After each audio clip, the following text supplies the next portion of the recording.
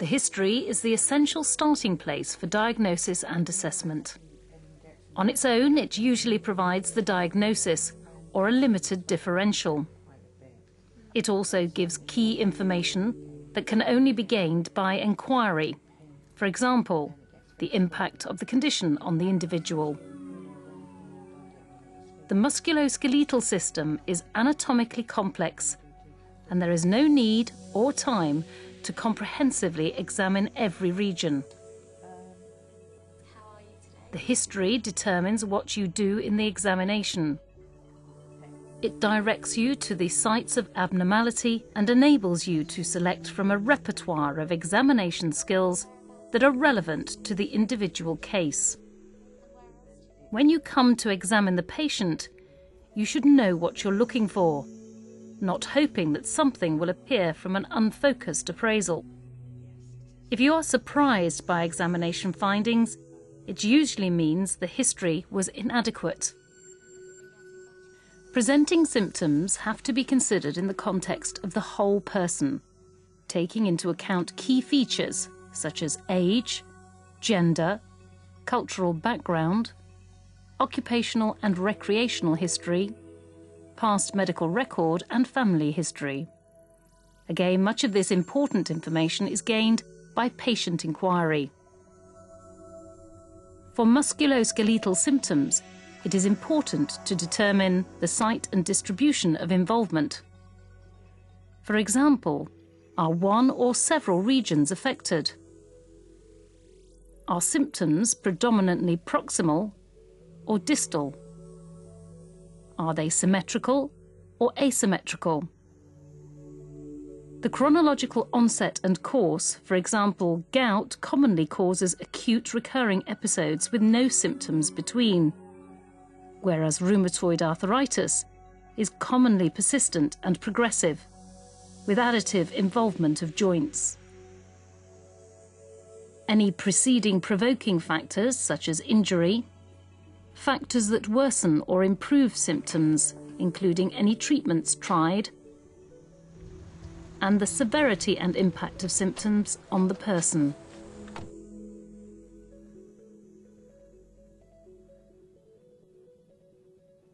Pain is the commonest and often the main presenting symptom. And what kind of pain is it? It's really, really bad, really. You need to be sure of the exact site of pain experience. Okay, and which shoulder is it? Patient terms, such as shoulder or hip, may be misleading.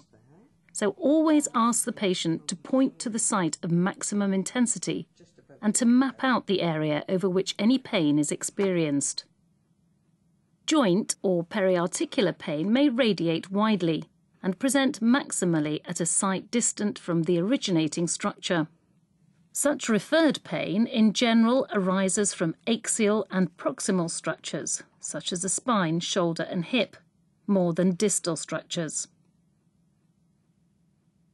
The pain mainly travels distally rather than proximally, is often diffuse and poorly localized, and may be improved by rubbing. The words the patient uses to characterize their pain are sometimes helpful diagnostically. For example, acute onset of extreme joint pain and tenderness that reaches its maximum within just 6 to 24 hours is very characteristic of crystal synovitis. Sharp shooting pain that travels a long way down a limb is typical of nerve root entrapment, and accompanying sensory symptoms of numbness or tingling often confirm its neurogenic origin. It is very helpful to categorize musculoskeletal pain according to its timing in relation to activity. Pain that is worse with movement or use and relieved by rest is characteristic of a mechanical problem, such as joint damage or a periarticular strain injury. Joint pain at rest, which improves with continued use, suggests an inflammatory component. Persistent night pain unrelated to posture or movement is sometimes called bony pain. It reflects raised intraosseous pressure. Although most commonly due to severe joint damage, it can be caused by serious bone disease, such as metastatic or primary malignancy, and needs full evaluation. Pain during the night that varies according to movement or position in bed is unlikely to be bony and more often originates in joints or periarticular structures. Neurogenic pain with sensory disturbance is typically worse in the early morning. Stiffness or tightness is a subjective feeling of inability to freely move. It often reflects fluid distension of a joint, bursa, or tenosynovium. It is most marked on getting up in the morning or following inactivity. As normal usage resumes, increased lymphatic clearance of fluid allows the stiffness to wear off. The duration and severity of early morning and inactivity stiffness indicate the degree of inflammation.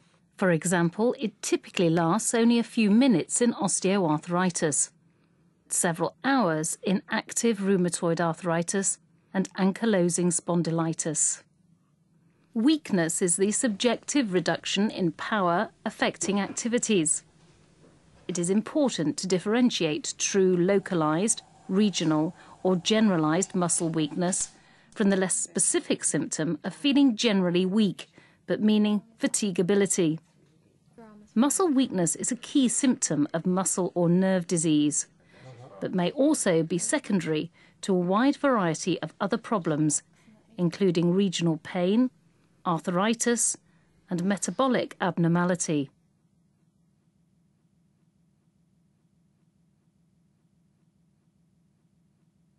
The patient may describe swelling, altered colour, or abnormal contour or alignment of a locomotor structure.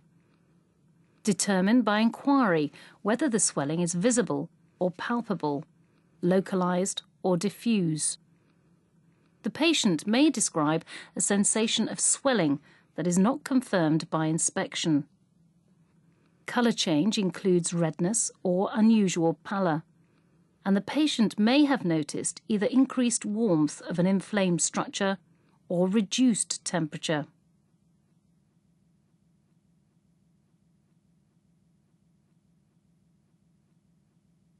An abnormality such as bursitis or an arthritic knee can impair function, and this may or may not limit normal activity, such as walking. Activity limitation may or may not then impact on the person's ability to participate in social, occupational, and other events that contribute to their quality of life. Limitation of activities and restriction of participation can only be assessed by patient inquiry. There may be discordance between impairment of function and activities or participation. For example, an above-the-knee amputee may not be disadvantaged in a sedentary job, but a professional athlete may be greatly restricted by a ligament strain.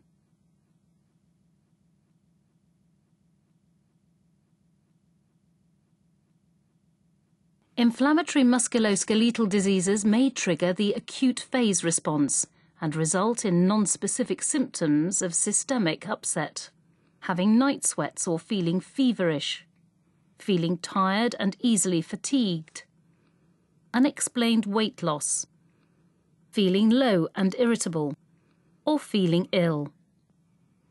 In elderly or infirm patients, marked acute inflammation such as crystal synovitis may cause a confusional state.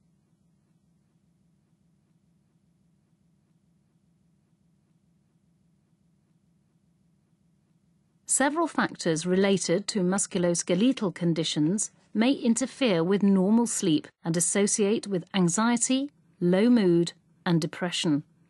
For example, severe or persistent pain may disrupt sleep. Triggering of the acute phase response and neuroendocrine dysregulation, reasonable anxiety about the disease and its consequences, drug-related CNS effects, for example, opioids and indomethacin, and contribute to disharmony with a partner. Notably, a poor sleep pattern with increased latency, frequent wakening during the night, and non-restoration in the morning is a central feature of fibromyalgia.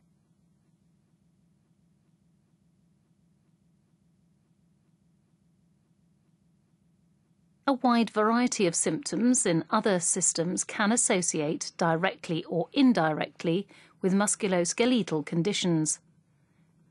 For example, numbness and tingling from peripheral nerve or root entrapment, Raynaud's phenomenon, especially late onset, associated with connective tissue disease, skin, hair and nail abnormalities such as psoriasis or rashes resulting from vasculitis or lupus, painful red eye due to anterior uveitis associated with seronegative spondarthropathy, dry eyes and mouth due to Sjögren's syndrome.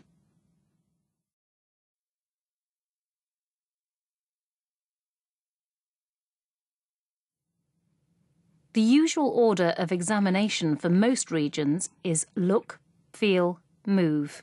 Specifically, inspect at rest, inspect during movement, palpate at rest, palpate with movement. Detection of an abnormality may be helped by comparing both sides of the body.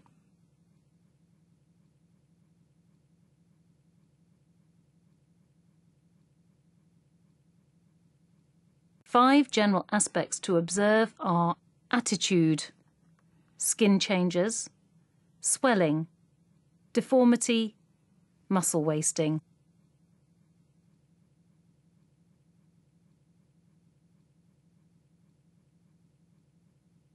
Observe the way the patient positions their affected region. A joint with synovitis has intra-articular hypertension and is most comfortable in the position that minimizes the pressure increase. This position, generally mild to mid-flexion, is mainly determined by the tightness of the capsule and is termed the loose pack position, in which the capsule is normally at its loosest and therefore can accommodate fluid increase. Conversely, the position in which the capsule is naturally tight, the tight pack position at the extremes of range of movement, are the positions that are the first to be painful when synovitis is developing, and the first movements to become restricted. For example, glenohumeral synovitis is most comfortable with the arm adducted and internally rotated as if in a sling. Conversely, the opposite movements, abduction and external rotation, are the earliest affected and most uncomfortable since these maximize intra-articular hypertension. The attitude and pattern of restrictive movement may thus suggest the underlying problem.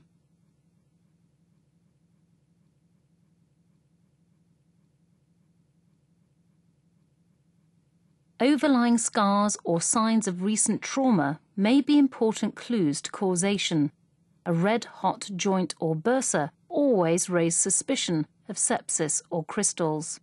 Skin manifestations away from the affected site, for example psoriasis, rashes or nail changes, may also be relevant to the diagnosis.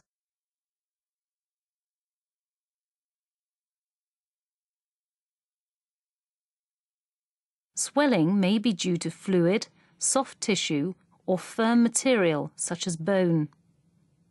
Fluid within a joint collects initially and maximally at sites of least resistance within the capsular confines, producing characteristic capsular swelling at individual sites, typically at the extensor aspect. For example, knee effusions fill the medial dimple and subsequently the suprapatellar pouch, giving a horseshoe swelling above and around the patella. Interphalangeal joint synovitis is initially apparent as posterior lateral swelling between the extensor tendon and lateral collateral ligaments. With swelling of periarticular structures such as bursitis, tenosynovitis, or enthesopathy, the contour and position of the swelling alone often suggests which structure is affected. For example, prepatellar bursitis causes a domed swelling immediately in front of the patella, whereas the swelling of superficial infrapatellar bursitis is distal to this, immediately in front of the patellar tendon. Both of these are very different in position and appearance from a knee effusion.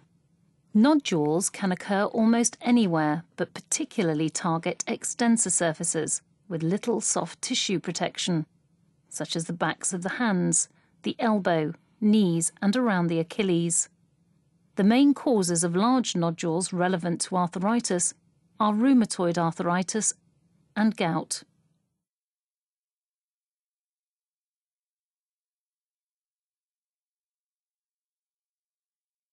Although deformities may be observed at rest, most joint deformities become more apparent on weight-bearing or usage. You should determine whether a deformity is correctable, usually implying soft tissue factors in causation, or non-correctable, usually capsular restriction or joint damage.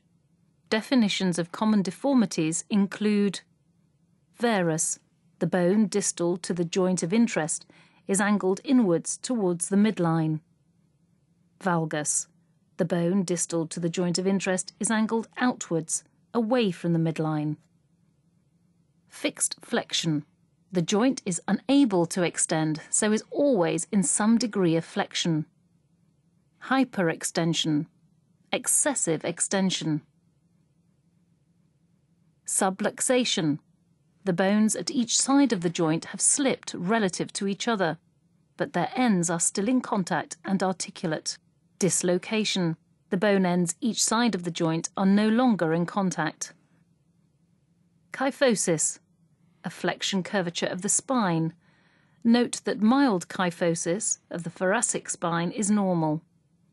Lordosis, an extension curvature of the spine. Note that mild lordosis of the lower cervical and lumbar spine is normal. Scoliosis, lateral curvature of the spine.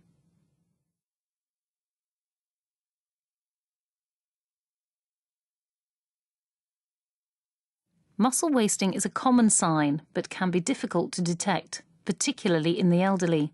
Joint disease can cause weakness and wasting of all the muscles that act over the joint to result in regional wasting, whereas localized wasting is more characteristic of a mechanical, tendon, muscle, or peripheral nerve or root problem.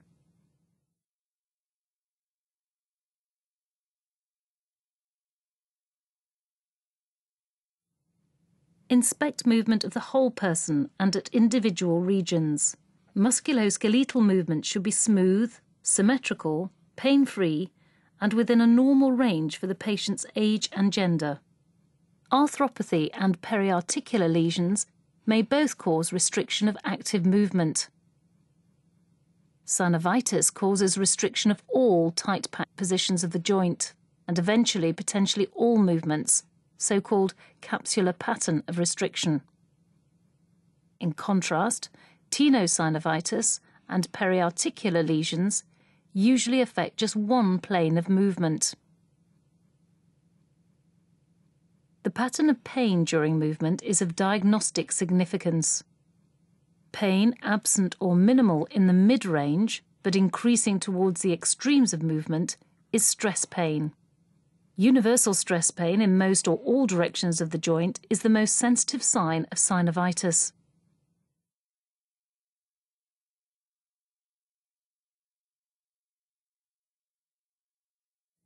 The following aspects may be determined by palpation. Precise localization of tenderness is perhaps the most useful sign for determining the cause of the patient's problem. Joint line or capsular tenderness is localized to the joint boundary and signifies capsular or joint disease if present around the whole margin. Localized joint line tenderness suggests more localized intracapsular pathology. For example, anterior medial tibiofemoral compartment tenderness with a medial meniscal injury. Tenderness produced by palpating away from the joint line, over the periosteum of bone, a tendon, tendon sheath, bursa, enthesis or muscle, clearly points to abnormality in the tender structure. Increased warmth is one of the cardinal signs of inflammation. The back of the hand is a sensitive thermometer for comparing skin temperature above, over, and below an inflamed structure. Abnormal coolness usually reflects reduced regional flow, for example from Raynaud's or alga dystrophy. Deformable, soft swelling may be soft tissue and/or fluid. For small fluid volumes in a confined cavity, a bulge sign may be produced. For example, at the knee, fluid can be shifted from the medial dimple to the lateral aspect of the patella and back again. Larger volumes produce a balloon sign or fluctuance, where pressure over one point causes ballooning at other parts of the swelling. This is the most specific sign for increased fluid in a joint or a bursa. Other swellings do not deform on pressure and may be firm or hard, for example osteophyte, enthesophyte, or compacted urate crystals in a tophus. It is helpful to determine whether any soft tissue or firm swelling is mobile or fixed to adjacent structures such as skin, tendon, or underlying periosteum.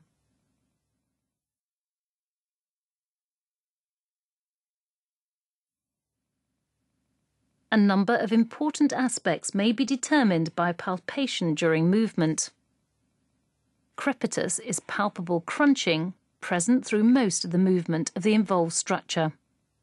Fine crepitus or crackling is very localized and may be heard using a stethoscope as a rasping, rustling noise. It mainly results from tenosynovitis or bursitis. More easily felt is coarse crepitus, a rough, crunching, grating sensation, often felt over a wide area and sometimes heard even without a stethoscope. This is a sign of cartilage or bone damage.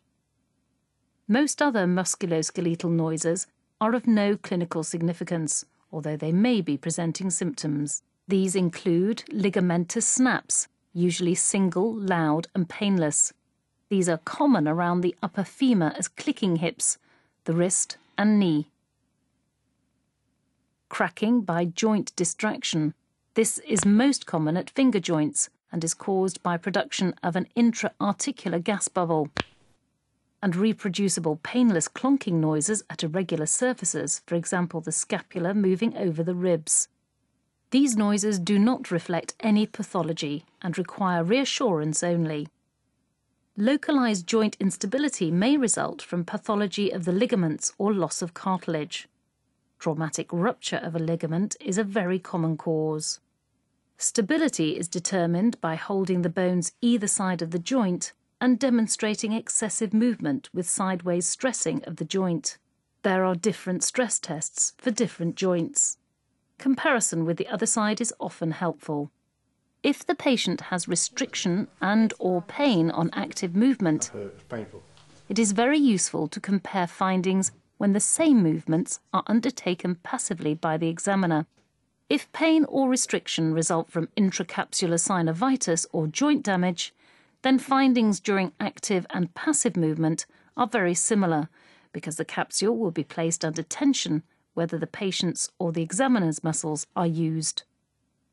However, when there is a lesion outside the joint, there will be more movement with less pain when the examiner undertakes the movement because the patient's muscles, tendon or enthesis are not being placed under such tension as when the patient leads the movement. If you wish to exclude a joint problem, you can go straight for passive movement of a tight pack position, for example internal rotation of the hip inflection. If this is pain-free and normal in range, this excludes joint disease in most situations. Ranges of movement are age, sex and race dependent. Attempts to measure degrees of movement by a variety of instruments are inaccurate, have poor reproducibility and are not recommended for routine purposes. Again, comparison of the two sides may help identify an abnormality. However, it is clearly relevant to document the range of movement of a joint in some situations, for example before and after a surgical intervention.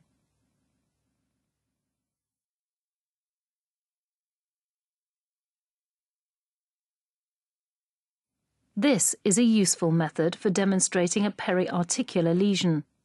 The patient pushes against the examiner's restraining hand to contract the muscle of interest, but without being allowed to move the adjacent joint. If this isometric contraction produces the patient's pain and the joint has not moved, it must have arisen from the muscle, tendon, or tendon insertion that has been tightened and stressed. For example, resisted initiation of glenohumeral abduction produces upper arm pain with supraspinatus muscle or superior cuff lesions. Resisted wrist extension reproduces lateral epicondyle pain in enthesopathy of tennis elbow.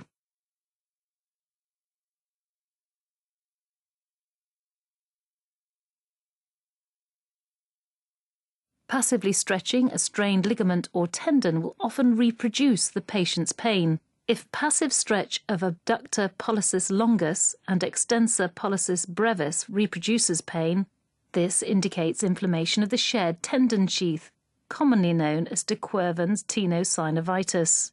Applying a valgus stress to the knee when unlocked in mild flexion stresses the medial collateral ligament. This will cause pain in the inferior insertion of the ligament in the upper medial tibia if the patient has medial collateral ligament enthesopathy. To assess common weakness, for example in a patient with rheumatoid arthritis, it is more appropriate to screen for movements that relate to daily activities, such as grip strength and fine precision grip of the hand, and to directly observe daily activities, such as getting up and down from a chair and walking.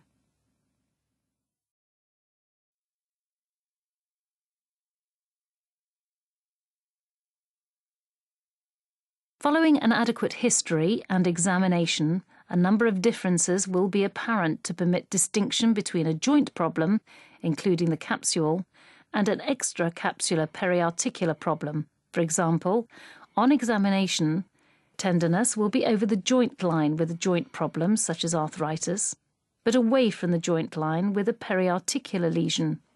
Active and passive range of motion and pain will be similar if it is joint disease, but discordant with periarticular lesions. Stress pain will be in all planes of movement in joint disease, but usually only in a single plane with periarticular disease. Swelling will expand the capsule outline with joint disease, but will be more localized and related to the affected structure if periarticular. All muscles acting over a joint may be wasted with joint disease, but only one or a few muscles will be wasted with a periarticular lesion. Any increased warmth will be over the joint with joint disease, but localized over a periarticular lesion. Coarse crepitus is a sign of joint damage, but fine crepitus usually accompanies a periarticular lesion. If the patient has a joint problem, the following differences should allow differentiation between an inflamed joint or a damaged joint, most commonly osteoarthritis. Prolonged early morning and inactivity stiffness imply inflammation. Increased warmth clearly goes with inflammation, and stress pain is one of the most sensitive signs of inflammation.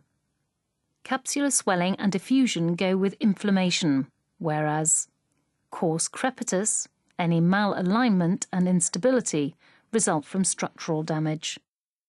Sometimes there may be a mixture of joint damage and inflammation.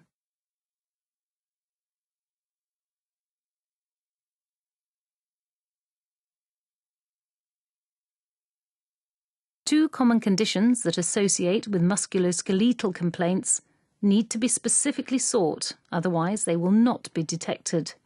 These are generalized hypermobility and fibromyalgia. There is a range of normal joint mobility which is age, gender and race dependent. The term generalized hypermobility describes the 10% of adults at the most mobile end of this range.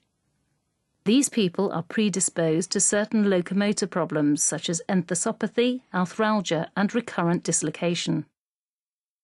Within this population, there are also a small number of individuals with disease-related hypermobilities such as Marfan syndrome, Ehlers-Danlos syndrome, and acromegaly. Hypermobility can be detected using a modified Baton score. This gives 1 point for each of the following movements. extending the little finger more than 90 degrees, 1 point each side, bringing the thumb back parallel to or touching the forearm, 1 point each, extending the elbow more than 10 degrees, 1 point each, extending the knee more than 10 degrees, 1 point each, and touching the floor with the flat of the hands with legs straight, 1 point. This gives a maximum score of 9. If an adult scores 6 or more, they are classified as hypermobile. Fibromyalgia is a common syndrome that is characterized by multiple regional pain, marked fatigability, non-restorative sleep, generalized lowered pain threshold. It commonly associates with irritable bowel, irritable bladder, tension headache, distress and low mood. The widespread hyperalgesia can be detected by applying pressure just sufficient to blanch the fingernail in typical tender sites. The following are the most commonly used: the supraspinatus belly, above the medial border of the scapular spine on each side, rolling a skin fold over the midpoint of the upper trapezius on each side, the second anterior costochondral junctions on each side, the lateral epicondyle site at each elbow, approximately 2 centimeters distal to the epicondyle, over the annular ligament and radial head,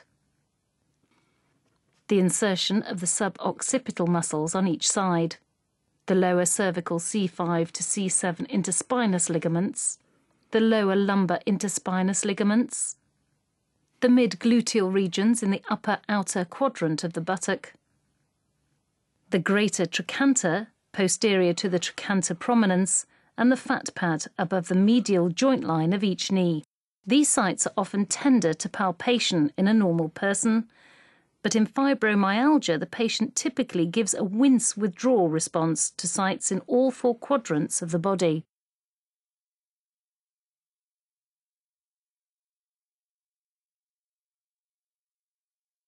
General examination is required for all patients presenting with musculoskeletal symptoms. This may detect abnormality in other systems relevant to the diagnosis, as well as important comorbidity.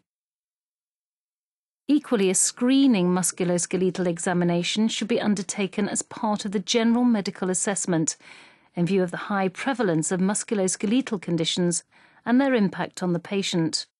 The GALS is a suitable screening tool for this purpose and is available as an accompanying video.